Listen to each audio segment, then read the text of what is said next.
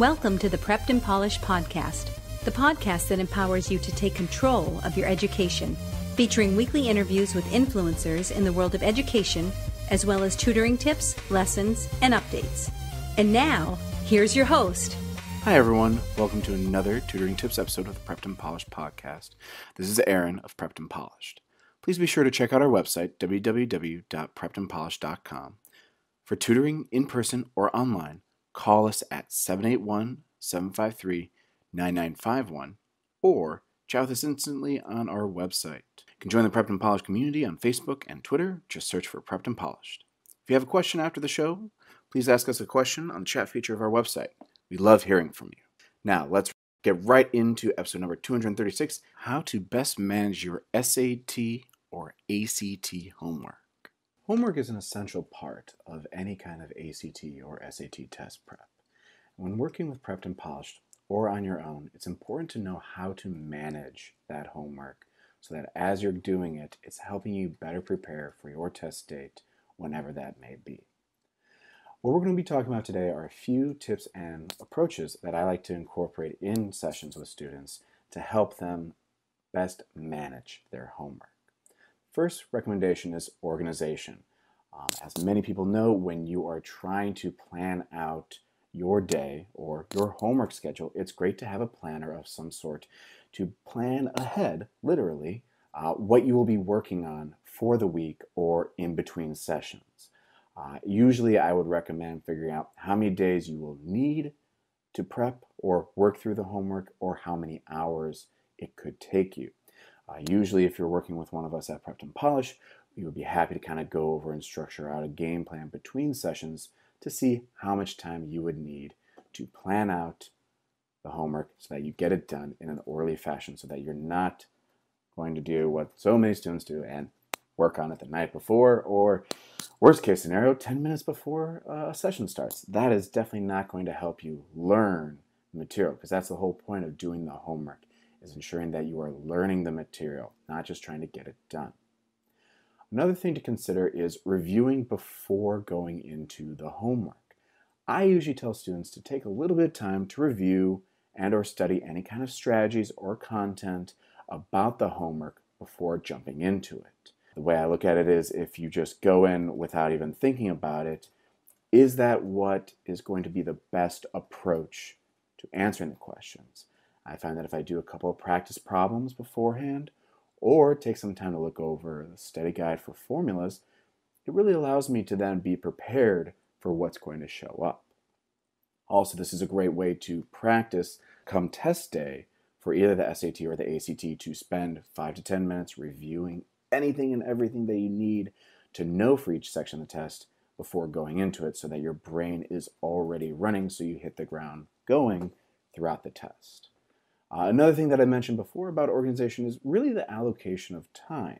I'm a big believer of splitting it up over time.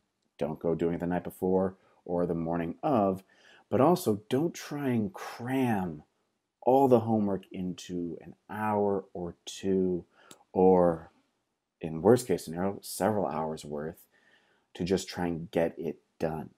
The whole point of homework, at least for test prep, is allowing time for your mind and your body almost to integrate this information.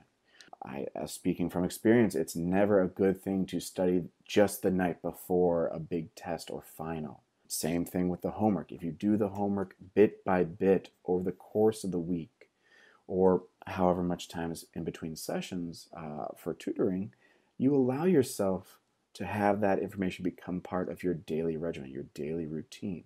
And that is ultimately going to stick with you longer than 6 hours of intensive study for just the next day. It will dissipate or leave you by the time the next session rolls around or by the time next week rolls around. Another thing, I mentioned this, don't rush through it. And what I mean by this is it's good to take your time to work through the material.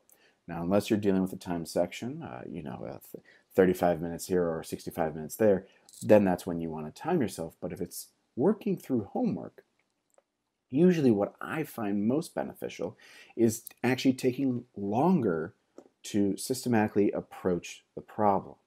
I might list out steps to get to that problem, or write down the formula necessary needed for to answer that problem.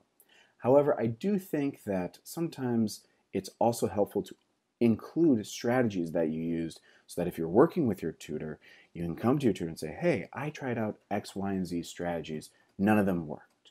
And the tutor can look at it, and hopefully together you two can figure out a better strategy or a better approach or correct a mistake that was made. Finally, this is my personal opinion, but I always think that when you're working through your homework, you need to find a reason for your answer and or show your work. As I said, this is my personal approach, but I do take this strategy and actually I can apply it to any section of the test. If I'm looking at the writing, language, or English section, I'm thinking to myself, why do I need a comma here? I can give a reason why. Oh, I have a dependent clause here and it's connecting to an independent clause there. That's great because that validates my answer choice. However, I need time to practice that. Same can go for the math. Why am I using the quadratic formula? Well, my quadratic here, or my polynomial or binomial, is not easily factorable.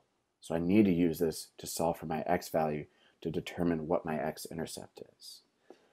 By training your mind to really work through and finding your reasoning, which takes time and practice, it will enable you to validate your answers come test day so that you're not guessing randomly or I think this is right, but I'm not 100% sure. Now, obviously, each one of these ideas, organization, reviewing beforehand, allocation of time, not rushing, and finding a reason for your answer are just some ways to manage your SAT or ACT homework.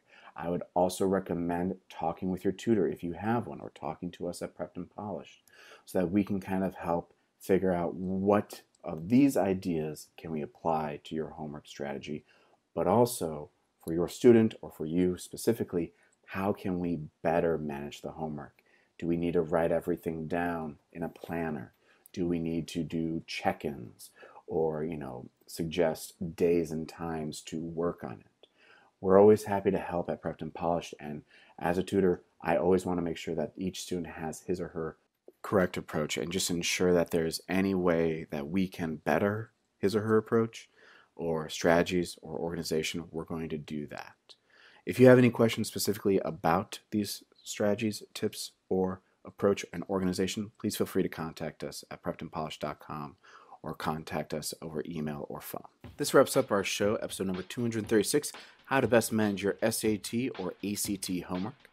Please be on the lookout for our next podcast, episode number 237. Thanks for joining us on the Prepped and Polished podcast. Now go out there and take control of your education. You've been listening to the Prepped and Polished podcast. For more information, check out preppedandpolished.com. Also, you can follow us on Facebook and Twitter. Thanks for listening. Class dismissed.